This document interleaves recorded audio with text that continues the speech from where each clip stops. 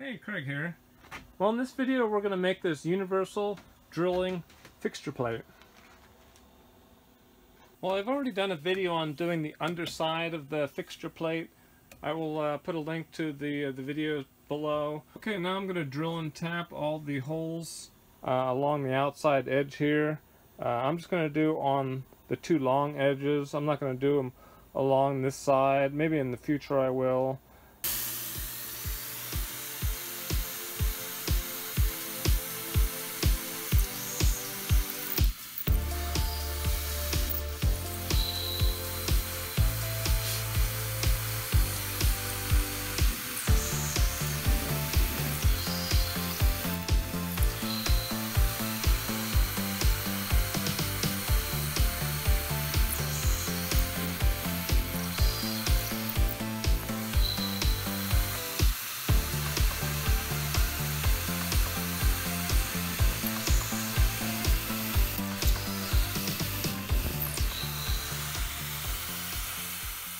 Okay, well I got through all those holes, but it was running kind of rough.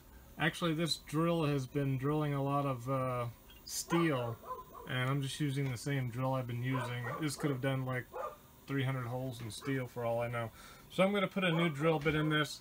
I might slow it down a little bit. I think I'm at like 12 or 13 inches per minute. Maybe I'll drop it down to 8.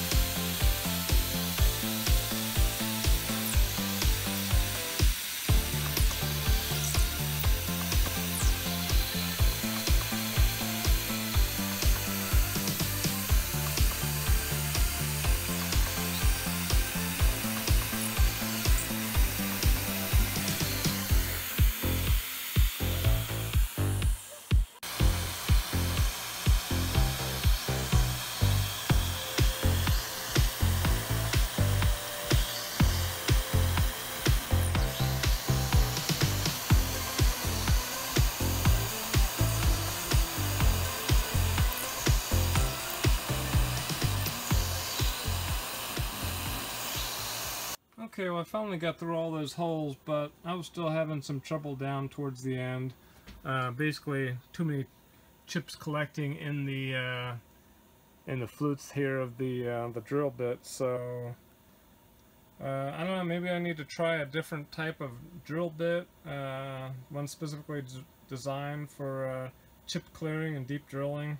All right. Anyways, next I'm going to do the countersink just to clean up these. I'm not going to use a chamfer for all these little holes. I'll just hit it with a one of these here. So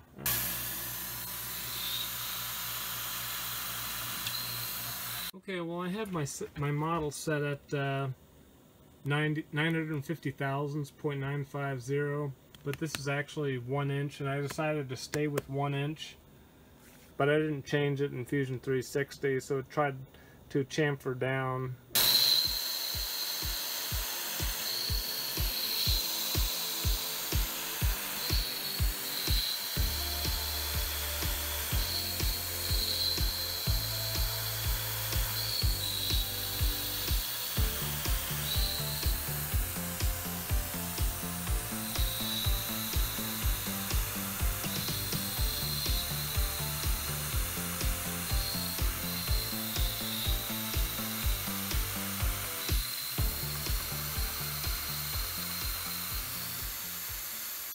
Okay, well that was probably a hair more than I really needed, but it should work.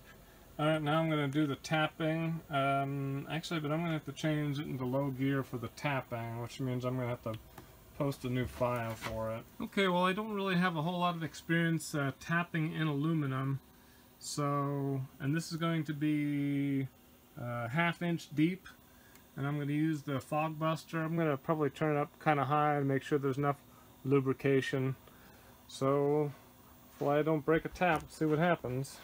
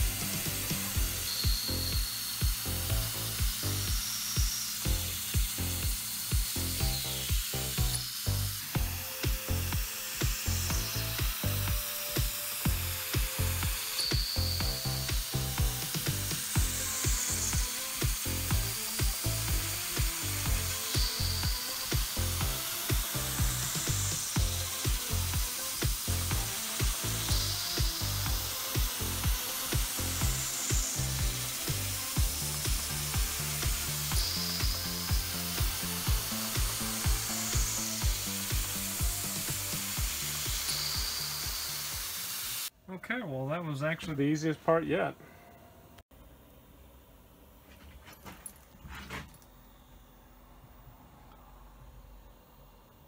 Okay, well that turned out pretty good. That was pretty fast, except for that one right there, but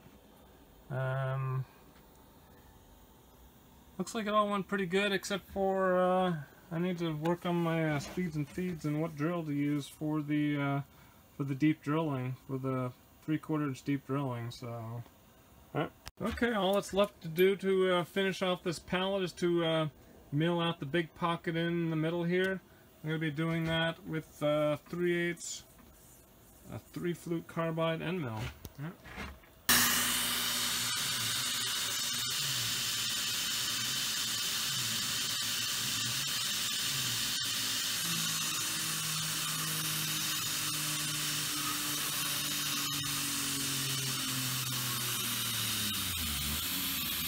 Okay, well it certainly didn't seem to be liking that.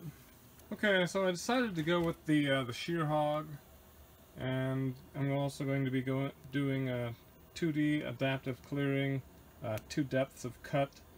So see how this goes. This will take a little while, so I'll probably stop and then come back, just film it as it goes along.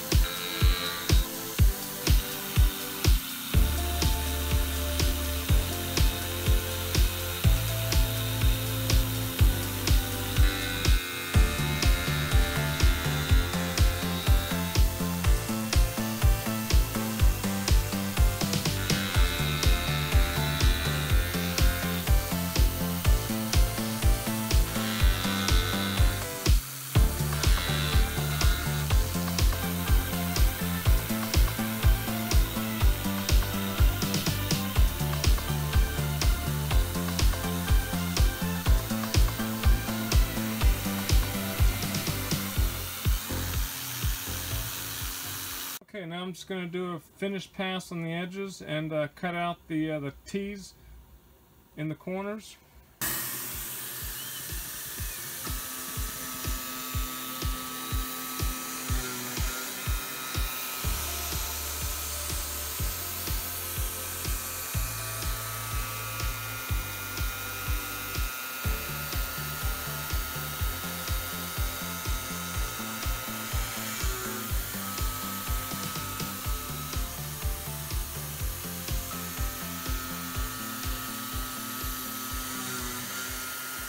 Okay, well, I don't think I've ever asked the Tormach to work that hard as it did removing all this material, but couple mistakes. Looks like the tool was pulling out when I was first trying to do this with the 3/8 end mill. Turns out actually, prior when I was doing the tapping on this, I had it in low and I didn't change it back to high, so it was probably turning too slow, which was resulting in pull out. This is actually a universal drilling pallet, so this is going to get all full of holes. So this won't really be a problem. If there's a great big hole, it'd be a problem, but like this hole right here. So what exactly is this pallet for? It's basically a universal pallet. The reason it has these T-slots in it is if I want to mount something like this, I can actually reference off this corner in CAD, and then I can drill my holes in there. So if I have something like this, I could put it in this corner and either use some type of clamp that goes across like this. Like if I wanted to drill holes here, here, and here, I can clamp it down right here and maybe over here. Also, if I have stacks of sheet metal, if I wanted to do those, I could stack one set there, one set here, and put some kind of clamps like this. This is the clamp off my old universal drilling pallet.